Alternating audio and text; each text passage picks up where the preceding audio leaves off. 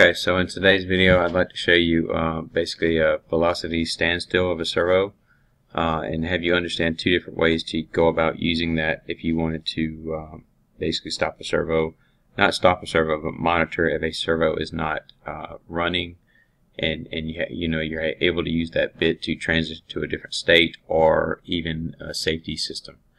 Now this would obviously work in conjunction with several different elements of a safety system, but the purpose of this is just to show you a servo standstill bit and how to change the attribute of that servo standstill bit to basically widen or shorten that window so you get a tighter tolerance.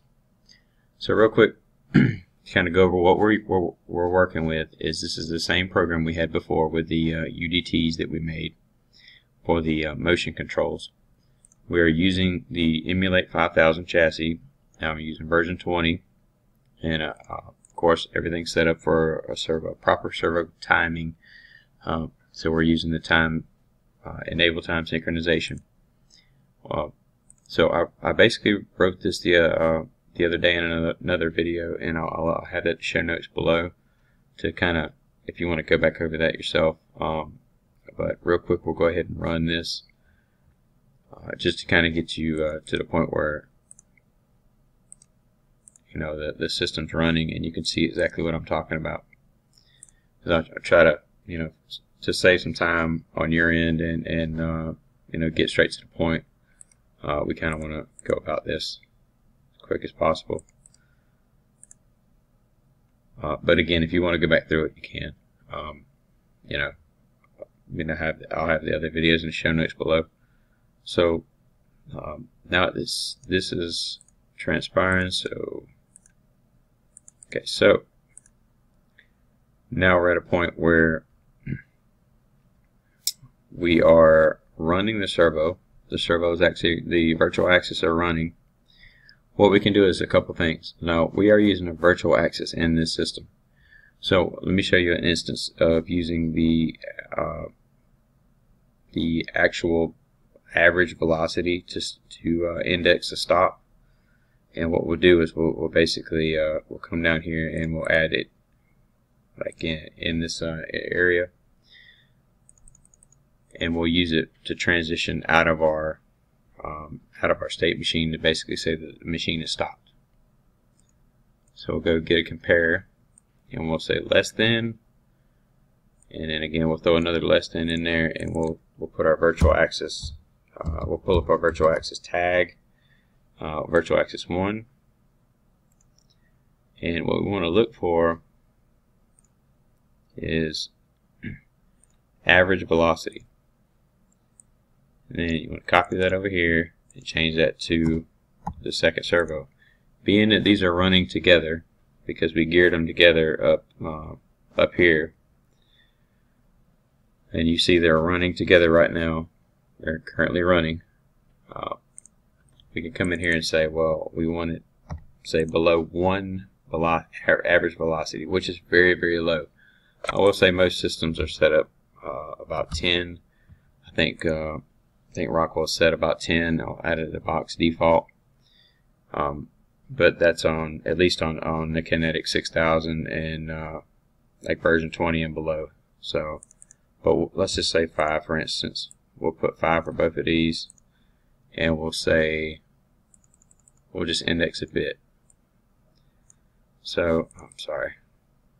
Let's delete that, and let's come down here and let's put axes at rest.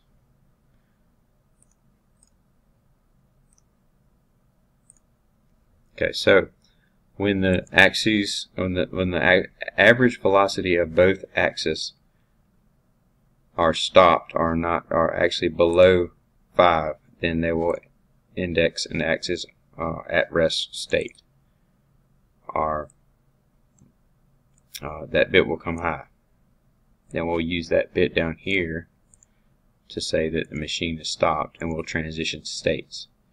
We'll transition to a 0 through there. So at this point, what we want to do is see, we're in 7.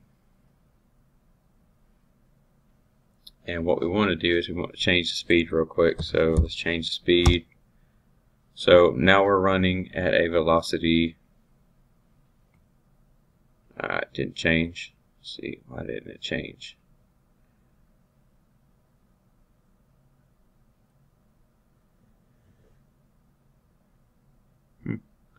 Okay.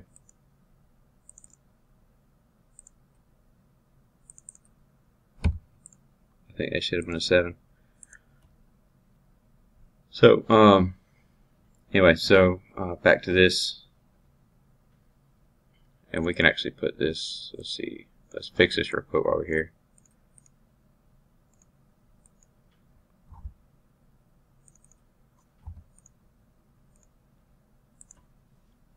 That way if we change speeds, it will work no matter what. Okay, so to look at that, we're running a velocity of 99 on both virtual axes, and it indicates that right here. So if I change speeds, you can easily see that it transitions speeds, right? We're at 25, it does that. Now, let's index a stop.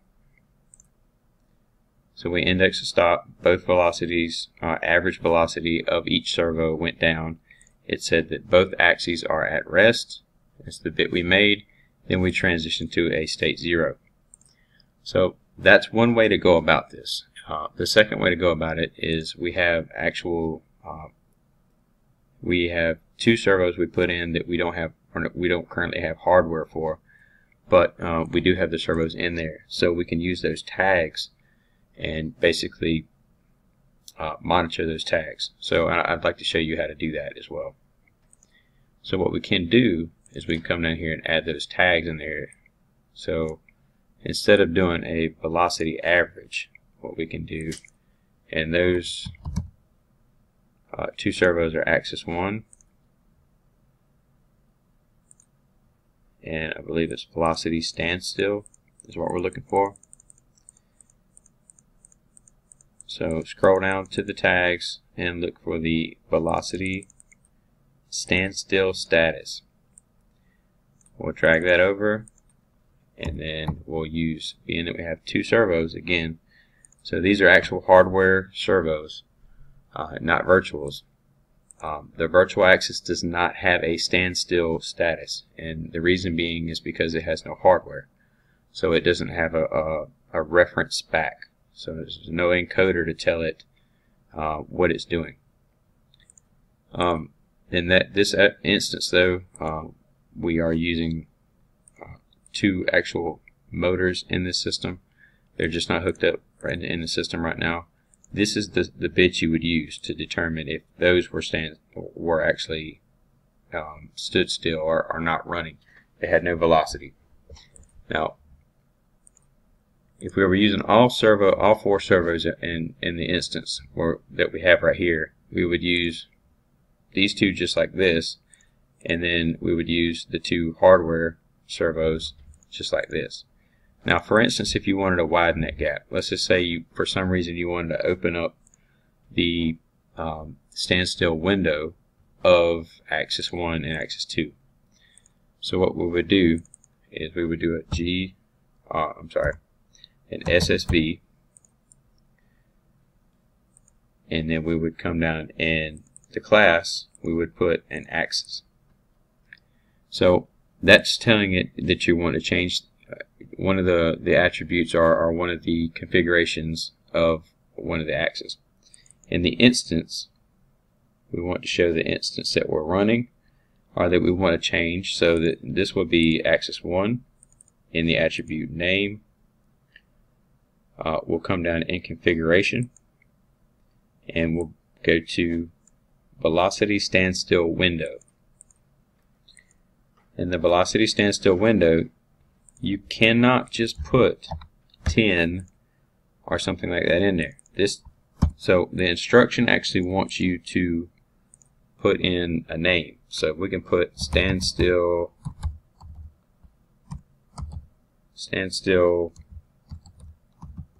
let's put tolerance, right? That's basically what it is, right? So it's not asking you just for a tag. It's actually wanting you to put in a real. So it's wanting the value to be a float. So you see how that basically transitioned. At this point, you can change it to whatever you want to. Or if and there's another instance too, you can make this a constant where you can't change that here. You have to actually go in the tag database and change it. So that kind of keeps it a little bit more honest as well too.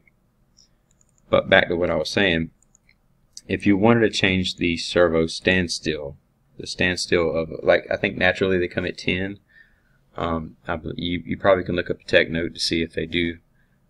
Every instance that I've ever seen, it stops at on a Kinetic 6000 system using version 1920 or thereof, even below that, it does stop around 10 as far as the standstill bit comes on around 10. If you wanted it a tighter tolerance or even a looser tolerance, say your servo system wasn't tuned as properly as you thought it was, or you had something going on and you needed to change it. The better bet, if you know, temporary scenario, would be using something like this, or even like doing something of this nature. Let me show you, not to kind of branch off what we're doing, but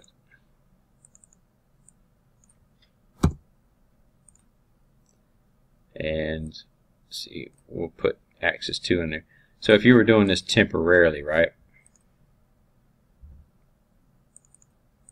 and that's not, let's see, let's go into axes, let's go into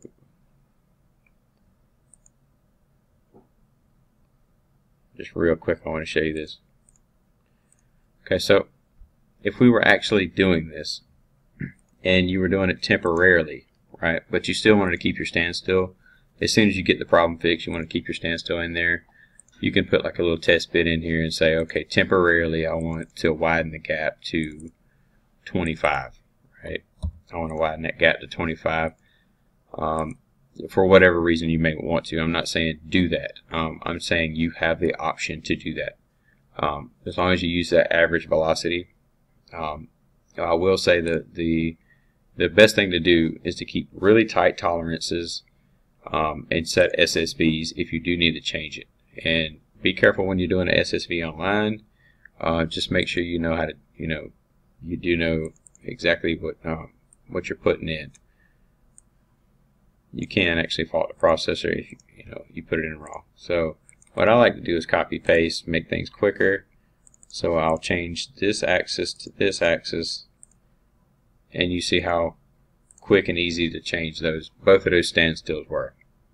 And most of the time you'll see something like this where it's only going to index under initiation. So you don't want to be like holding a SSV all the time. So generally speaking, you would only come in here and like index this on like a first scan or something, and then that way it would only set your attributes to that servo just on a first scan. So somebody like come up here and threw it in program mode and threw it back in run mode, or they were troubleshooting or something like that, but they had changed this for some reason, or they had changed something else, you would want to reinitiate the correct parameters into your servo controls. But not to get on too much of a tangent on that, I just kind of wanted to kind of go over, highlight different elements of it. So you see where we can control the system as far as using a average velocity and using a less than command, or say for instance it could be a limiter or whatever you wanted to do. The best route to use is always going to be the velocity standstill status. By some chance you put in a velocity standstill and your system is maybe not tuned properly, or maybe the demand is a little bit different, your feed forward's too high, or or maybe you have something going on that just won't allow you to hit that tolerance that Rockwell has by default. Or maybe you want a tighter tolerance. Then you come down here and you can set an SSB. Just make sure you put in the proper class, which is an axis. You do the instance, so the servo that you want to change, right? In our case, that was the axis 1 and axis 2. We changed the attribute, so we want the attribute name. We checked, if you want to go back through that, basically we went to standstill window, which is under configuration, right? And then we made a tag. Now in the source that is going to be loading into that attribute, we came and it will tell you if you load up that instruction, if you read deep enough in that instruction, that it needs to be a data type of a real. So whatever you name this, you could name it, you know, whatever the case may be. I just put a generic name up here, standstill tolerance. Just keep in mind that it has to be a real, and you can use it multiple times. So, but the also the virtual axis do not have standstill windows. So generally speaking, you will not be monitoring anything like this because of the fact of when you tell a virtual axis to stop, it's going to stop. And your system is probably following a virtual axis and not having a virtual axis follow something else. So for instance, we're using an emulator software, so just to kind of highlight a servo running, I chose to use a virtual axis, which does not happen to have a standstill status bit, but I did want to add the controller or add these servos, the hardware in there to show you that, to show you the use of a standstill bit, and you know, if you need to, how to use it around it, just for merely troubleshooting. I'm not saying this is the way to program it. I'm saying properly programmed, it should probably look something like this. So, right, so you would have your actual servo standstills, and if you needed to, you'd have this in a separate routine that only scanned on a first scan. So that this didn't run high all the time, or didn't run all the time. So real quick, I just want to go over that. You know, how to basically the difference between a servo when you're monitoring a servo stop position or a stopped motion, what you should use. You either use the average velocity, or you can use the servo standstill bit, which is recommended. The servo standstill bit is probably the best thing to use, but in a pinch you could use the average velocity. Okay, so again, appreciate your time. I know this kind of ran a little bit long, 18 minutes, but I just kind of wanted to go over those points. And if you have any questions, have any comments, have any suggestions that for different videos, or maybe some more in-depth servo stuff, then please comment below, drop me a line, let me know, and I'll be glad to put something together. And again, thank you for your time, and look forward to hearing your comments.